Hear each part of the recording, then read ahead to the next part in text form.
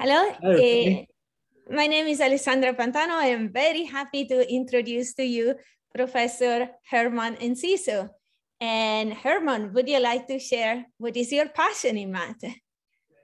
Hi, I'm Herman Enciso. I'm a professor in the department, and I am very passionate about mathematical biology. That's my field. It's what I've been doing for a while, and I'm glad to tell you a few things about it. Mathematical biology. I wonder what it is. Well, mathematical biology is any application of math to solve biological problems. Most of the time it works that way. You have a biological problem and you use math, especially mathematical modeling, to make sense of the problem using mathematical techniques. So biologists will have some experiment that they came up with. They have a number of quantitative data points, and they kind of know how to handle it qualitatively, but you can tease out more information out of it if you do it mathematically. So there's a collaboration here because the biologist doesn't really know how to do a mathematical model. The mathematician has no idea how to do experiments. And so you kind of like get together to do something together. And that's what I think is so beautiful about it. And I wonder if you could give us, please, some concrete example of things you could study. Yeah, so I'm actually just right now interested in a very puzzling problem. If you look at a pineapple, the pineapple has a bunch of little heads, and they form spirals. And if you count the spirals going one way, very often it gives you a Fibonacci number, like say 13. And if you count them at the opposite way, it also gives you a Fibonacci number like 8. And you can do this with flowers, and you get larger numbers like 55. And these are all Fibonacci numbers. And one question is how this happens. And so trying to come up with a mathematical model that that gives rise to this behavior can be a very elegant explanation. Wonderful. And I'm guessing it also has applications to medicine or other very concrete applications. Absolutely. So for example, let's say you want to study how COVID spreads in a population. So one of the first things that people do when they want to understand a disease is they send in people who are essentially mathematicians and do a mathematical model that describes how the disease spreads. The model has a number of parameters. You measure these parameters, and you can tell how likely it is that if you have COVID, it's going to spread to other people, how many people on average you're going to give it to. These are all mathematical parameters, and it helps you to really understand the disease in a way that you could not without mathematical models. So this it's called epidemiology. It's an example of mathematical biology. It's very, very relevant, and it gives you a lot of applications, a lot of impact in real world. There's other applications, for example, in cancer. You try to describe how a cancer drug works, and you do a mathematical model of how it kills cancer cells. Or you can study not disease necessarily, but how cells work on the inside, and try to understand better what a cell does on the inside, and that can eventually help you cure diseases, but just by itself, how to understand biology better. So these are all beautiful applications of mathematics in biology.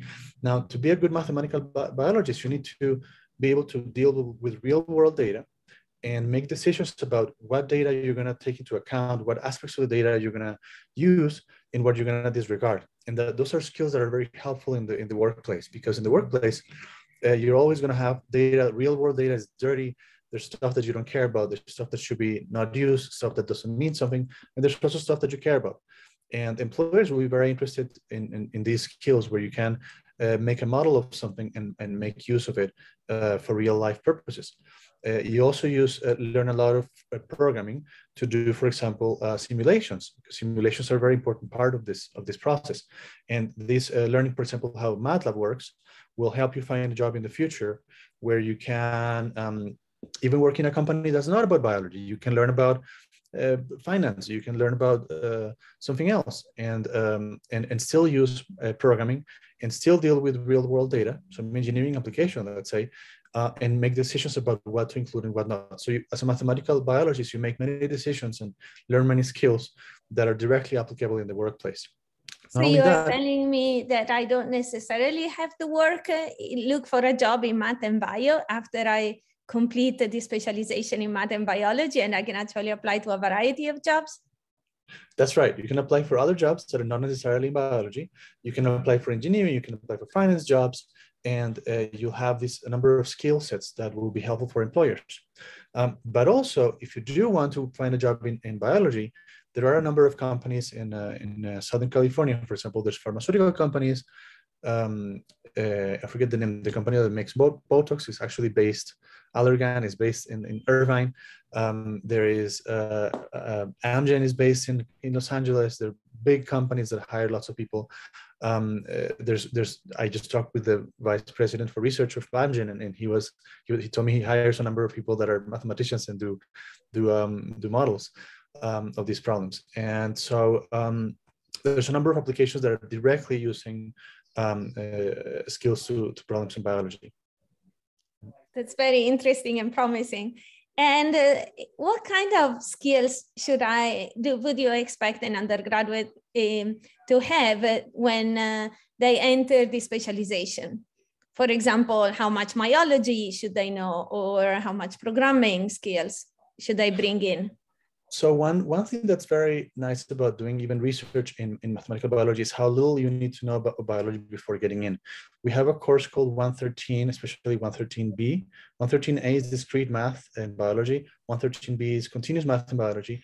And you don't really need to know any biology. You can learn it from scratch by taking these courses. You learn whatever you need on the way.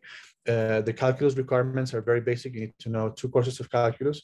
There's some linear algebra that is used in 113, but we basically teach it in the class, so you don't need to know any course in linear algebra, and you can just go ahead and take the class. Along the way, you learn biology, and that's actually one really nice thing. We have also summer programs in mathematical biology where students don't know anything, and they're taught the relevant biology on the way, and they learn it very quickly. You also, you can very much use skills in programming like I described. You can learn it by taking the courses, or you can learn on your own and then jump in. But it's a highly interdisciplinary. So you end up learning about math, you end up learning about very recent biology problems that are very relevant because somebody's studying them right now. And you learn about programming and computer simulations to be able to implement these mathematical models. It's very interesting. I appreciate how you said that math and biology is actually opening doors to undergraduate research, right? That's right. So we have a number of programs and the university. We have the Math Bio U for undergrads, and we have Math Explorer for high school students that come every summer. They've been coming here for years already to UCI, either in person or virtually during the pandemic, where they spend 6 weeks doing research in groups in mathematical biology. They come in knowing nothing about that particular problem. They're told the problem, and by the end of the 6 weeks, they already come up with some new mathematics and some new research that can describe these biological problems.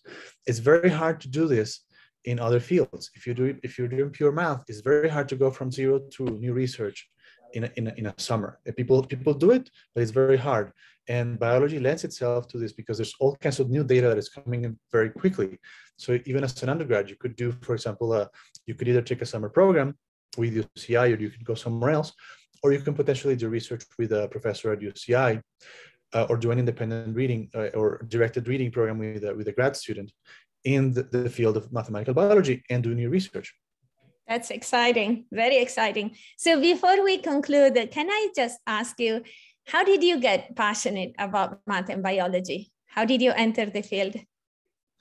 So I wanted to do applied mathematics when I first started with my PhD program. I had done a pure math for undergrad, and I wanted to do something applied. So I learned economics, I learned computer science, I learned some physics or engineering. But then when I was introduced to my advisor, I really kind of fell in love with the field because he was so passionate about it and he was such a nice guy. And that's how I got into the field, and I haven't looked back since. Wonderful. Thank you so much. And we hope many students will join you in this adventure of learning about math and biology. Thank you. Thank you, Herman.